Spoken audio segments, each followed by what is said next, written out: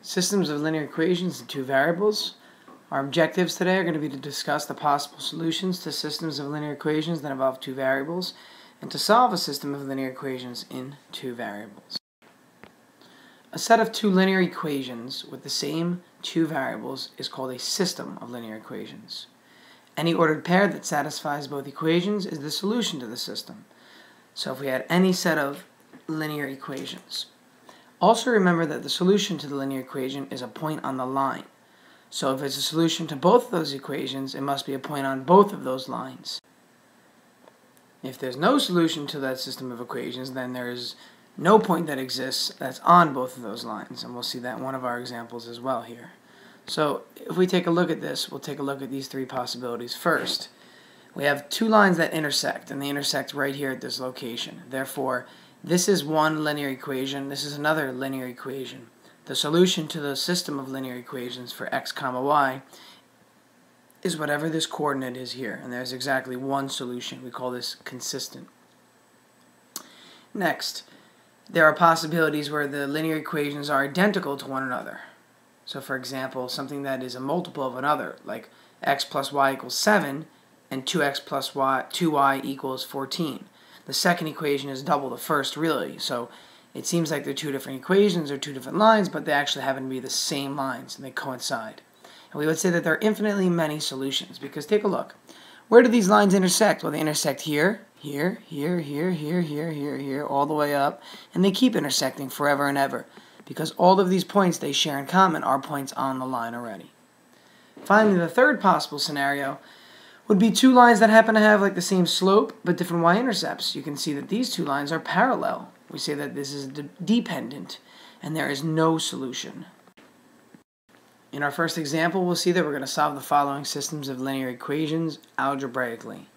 Now, there are two methods to solve systems of equations that we're going to look at. One is called substitution and one is called elimination. This is an example where substitution is very useful, simply because we already have the expression for one of the variables in terms of the other. So this is the generic expression for y. So I could take that and plug it in right here for y. So what I'm doing is I'm taking the first expression, 2x plus 4, and I'm plugging it in for y. So I'm going to simply put this here for a second.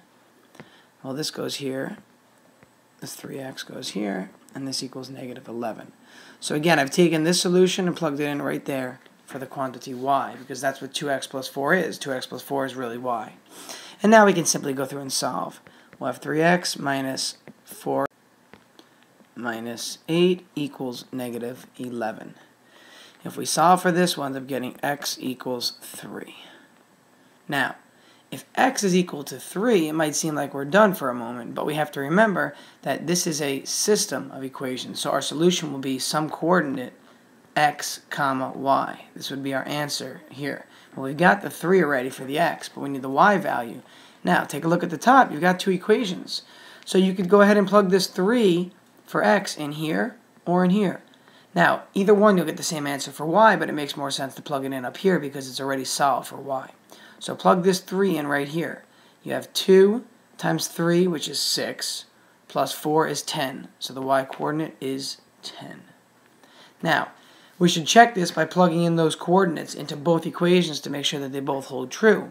But another way to check this is to look for the intersection on your graphing calculator. So we could take a look at what the graph looks like for this. And indeed, these two equations intersect at the point 3, 10.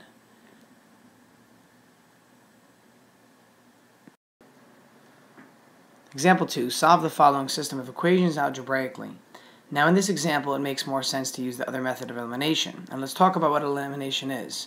Elimination is the idea that we want to have opposite coefficients in front of one of our variables. So for example, this is 3, we'd want this to be negative 3. Or this is 4, we'd want this to be negative 4. Well, we can't just make this negative 4. It's difficult to do that. It would be very difficult to actually get a negative 4 there. We'd have to multiply by negative 4/5. But that makes no sense. So instead, let's multiply this whole equation by negative 3. Okay, so we're going to take, this is equation 1, this is equation 2. Let's multiply equation 2 by negative 3. That'll yield negative 3x minus 15y equals 21. And since this is still equation 2, it's just been altered, we'll call it 2a. What we can do then is notice that we have opposite coefficients right here and here. So let's look at equation 1 and look at equation 2a and just put them next to each other. Let's write it down below hand. Let's see. Copy down equation 1. Well, take a look and notice. Now, what we can really do here is just add straight down. Let's use linear combinations. So we add straight down. Negative 3x and 3x is 0. Negative 15y and 4y is negative 11y. 21 and 1 is 22. And this, when solved for y, gives us negative 2. Now to solve for x, we can go ahead and plug in negative 2 for y here or here and get the x. But this x is by itself already, so let's do it in this location. Plugging in our negative 2, this equation becomes x minus 10 equals negative 7. And then adding over the 10, we're going to get x equals 3. And as a result, our final answer will be 3, negative 2. What we can do to check is go ahead and graph both of these linear equations and find the intersection, and it would be at 3, negative 2. Or we can take 3, negative 2 and plug that coordinate back into both equations and see that they both are indeed true. Example 3 says solve the following systems. On the left-hand side, we'll definitely use substitution because we already have solved for y. So let's take this whole expression here and plug it in for y right there, giving us x plus 2 parentheses negative 1/2 x plus 4 equals 1. Then we take the 2 and distribute it. It becomes x, and this is going to be minus x plus 8 equals 1, which gives us 8 equals 1. Now that is not true. This is indeed a contradiction, so there is no solution. So what kind of lines do we have here? We have parallel lines. And if you take a look and you solve for y in the first equation, you end up seeing that you have the same slope of negative 1/2, but a different y-intercept. In part B, what we're going to see here is that we should use elimination. Let's multiply that first equation by 2. If we multiply the first equation by 2, we end up getting negative 6x plus 10y equals negative 12. That is equation 1a. If we take equation 1a and put equation 2 below it to see that the x's cancel, it looks great, right? But what are we going to notice now? Actually, everything cancels when we add straight down for this problem. Add straight down, what do we get? Well, we get 0 plus 0 equals 0, or 0 equals 0. Well, this is an example where there are infinitely many solutions, or all real numbers. So x and y can be all real numbers, so we have coinciding lines. We have coinciding lines. Okay, it's where two lines lie on top of one another. They intersect infinitely. Example 4, if 3x equals y plus 5 and 2y minus 2 equals 12k, solve for x in terms of k. Alright, so in this problem, it seems like we're going to have 3 variables, and it says solve for x in terms of k. Let's begin to dissect that part first. If I said to you solve for x in terms of m, all that means is that instead of k being the answer, you would have m in the answer. So we're going to get an answer that says x equals, and there's going to be something with a k in it. Okay, x in terms of k. So we want to solve for x. Again, that's the idea. So let's look at the first example here and solve for x. If we solve for x there, we get x equals the quantity y plus 5 all over 3. Again, just by dividing by 3 right there. So this is x in terms of y, but we want x in terms of k. So let's go ahead and solve for y in this part, and we can substitute it into the first one we just got there. So solving for y, this becomes 2y equals 12k plus 2. Well, actually, we can divide by 2 everywhere, so just make this easier on us. Okay, that's what y turns out to be. Okay, so we get y equals 6k plus 1. Let's take that quantity and plug it in right there for y. So it turns out that x is equal to 6k plus 1 plus 5 all over 3. Well, what that really is 6k plus 6 over 3, which actually turns out to be 2k plus 2. So again, x in terms of k is 2k plus 2. One thing to notice on your SAT kind of test, you're going to see that possibly the answer might look like this, where you factor out a GCF of 2. So again, multiple choice answers, you have to make sure that you manipulate your answer to look like the answer choice that is on the test. In example 5, it says to solve the following system algebraically. And now what you'll notice right away is that we have 3 equations and 3 unknowns. So let's write down our first goal. The goal in the beginning is to eliminate one of the variables twice. And here's what I mean. Take a look at equations 2 and 3, for example. If we just simply add equations 2 and 3 together, so let's write down our command. Let's add equations 2 and 3 together. Okay, let's do that. So that's going to look like the following. Negative x plus 2y minus 4z equals 5. And x plus 4y minus 6z equals negative 1. So we're adding these 2 equations together. Okay, that's a negative 1 at the end there, make sure. The x's drop off, notice. We get 6y minus 10z equals 4. Now, this is a new equation, and we've eliminated the variable x. So let's call this equation 4, since we stopped earlier at equation 3. Now, what we've done here is the following. We've gotten rid of equation or variable x altogether. So we've got now one equation, but still 2 variables. So we need to do this again to get another equation, and we'll have 2 equations and 2 variables. But since we already combined equations 2 and 3, we can now only combine equations 1 and 2, or somehow combine equations 1 and 3. It does not really matter, but personally it's easier to combine equations 1 and 2. If I just double this whole equation, double the whole thing, and add it, we'll see that the 2x, and this would be a negative 2x, those will cancel. So again, since we canceled x already once, we need to cancel x again to get a second new equation. So we're going to take equation 1 and add double equation 2 to that. So let's write that down. We're taking equation 1 and adding double equation 2 to that quantity. And here's what this is going to look like.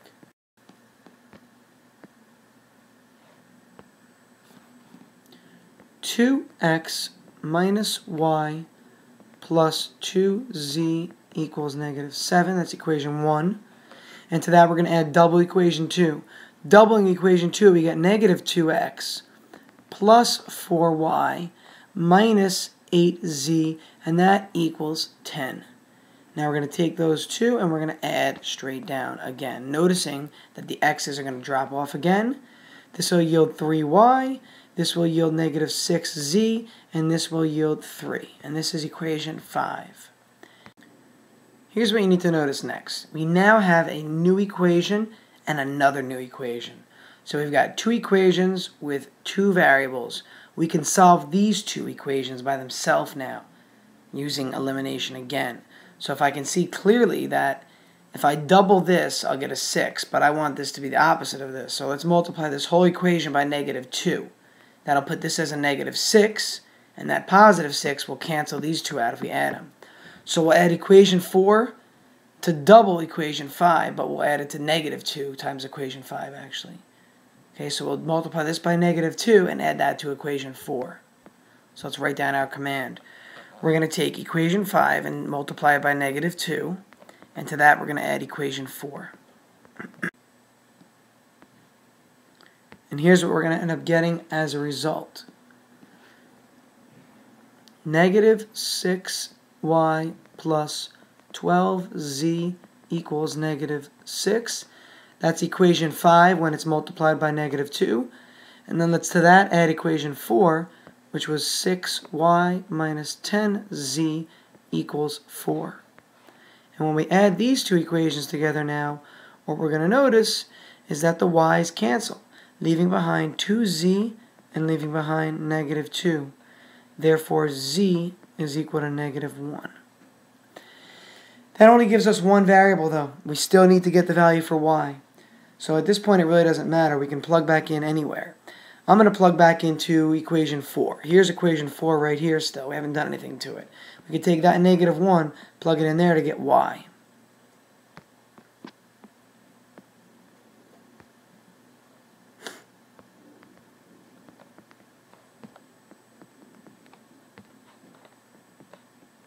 Okay, so again, I replace the z with negative 1 to solve for y. This will give me a y value of negative 1. Now, the final step. We've got z and we've got y. We still need x. So at this point in time, we need to go back to one of our originals and plug back in where we have 3 variable situations. So I'll write down one of the originals at the bottom here. Okay, let's pick one of the originals. Well, the original that has x with no coefficient in front of it is equation 3. X is by itself, and it looks like the following. X plus 4y minus 6z equals negative 1. This is the third original equation that we started with in this problem. So let's go ahead and use this one because x is by itself. So all we need to do now is plug back in the y and the z value. So we get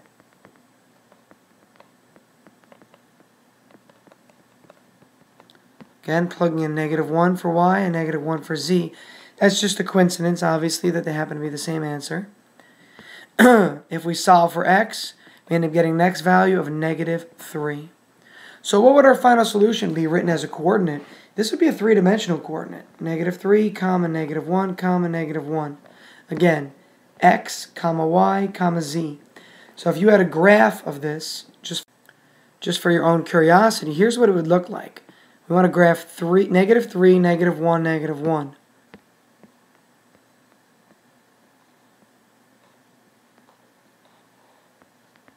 Okay, these are what our axes would look like.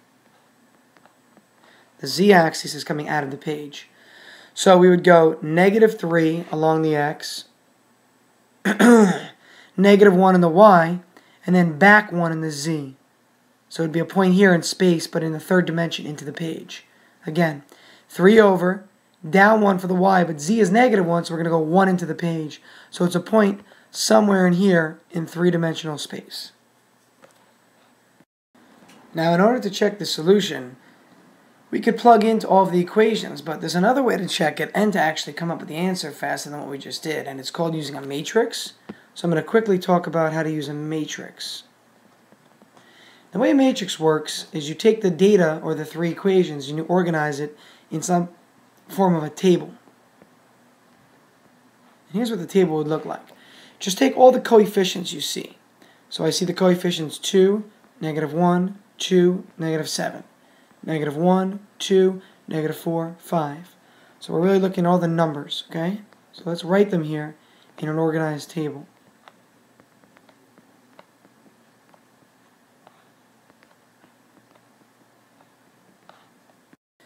Now, once we have this table, or this matrix, what we really want to do is reduce it in a way to make it simpler for us to see. And the way to do this is by performing row operations. Now, instead of going into the row operations by hand, in class we talked about how to use your calculator to do this. So if you can plug this matrix into your calculator on, say, a TI-83 calculator, you can then use a function called RREF, which stands for Row Reduced Echelon Form. And if you do the row reduced echelon form of this matrix, say you put this matrix into matrix A on your calculator, what you're going to get as a result is the following. You're going to get a matrix output of 1, 0, 0, negative 3, 0, 1, 0, negative 1, 0, 0, 1, negative 1. And I hope you recognize those values right there. What you should recognize is the fact that our answer happened to be negative 3, negative 1, negative 1. So let's go ahead and discuss what this means actually. What happened is the calculator performed row operations and it put ones along what are called the pivots. Okay, this is called row reduced echelon form. Echelon, these are the pivots along here. This is row reduced echelon form. And what it really means is the following. If you remember from our original, these were all the x coefficients, these were the y's, these were the z's, and these whatever the number was at the end of the equation. So this first row here really states the following. 1x plus 0y plus 0z equals negative 3, which to me is just x equals negative 3. Because the y's and the z's don't matter. There's none of them. And the second one, similarly, is 0x plus 1y plus 0z equals negative 1. Or simply y equals negative 1. And then finally, for the third one, the same idea occurs. 0x plus 0y plus 1z equals negative 1. Or z equals negative 1. Again, these come from the fact that these have no significance. So what the calculator has done is put ones in the pivots, which in essence give us the solutions. This is x, this is y, and this is z, in that order. X, y, z, whatever the order of the columns were. One thing to note on your calculator is that this happens to be a 3 by 4 matrix. There are 3 rows, 1, 2, 3, and 4 columns in the matrix.